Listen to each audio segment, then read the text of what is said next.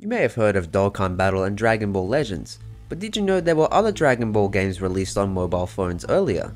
Take for instance Dragon Ball RPG, released on smartphones in 2008.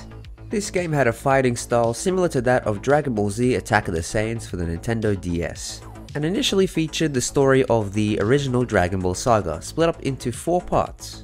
An updated version of the game was released in 2010, called Super Dragon Ball RPG.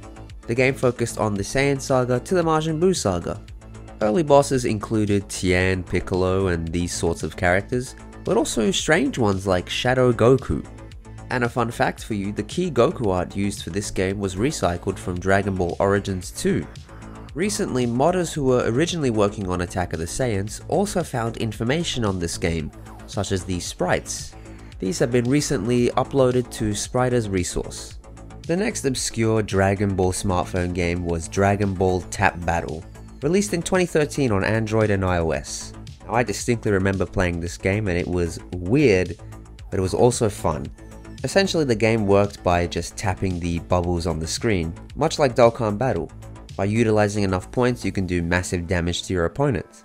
The game even featured a Bluetooth connection mode, so 2 people could fight. So much for multiplayer on Dokkan, huh?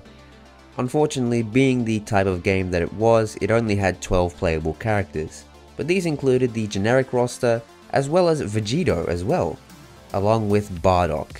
Now here's a game I really didn't know about, Dragon Ball Ultimate Swipe. Basically, it was Tenkaichi Tag Team recycled onto Android and iOS devices. It was released in 2014 and was the 3rd Dragon Ball mobile game.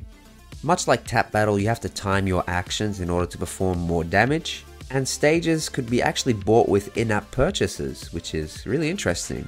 And another interesting thing is that Super Saiyan God Goku was in fact a playable character. What was very disappointing was the fact that there was only 4 stages and 8 characters playable. And it did not include Vegeta or any of the other Saiyans, just Goku, Beerus, Frieza, and some other random villain characters, including Android 18. I don't know how she made the cut but Vegeta didn't, but anyway, there are a few features from all of these games that could really be useful in games such as Dokkan Battle now, and it was fun to play them at the time. I hope that future Dragon Ball mobile games will have similar features to these, and perhaps the current ones now. What do you guys think of these games? Have you ever played them? Let me know in the comments below and have yourselves a good one.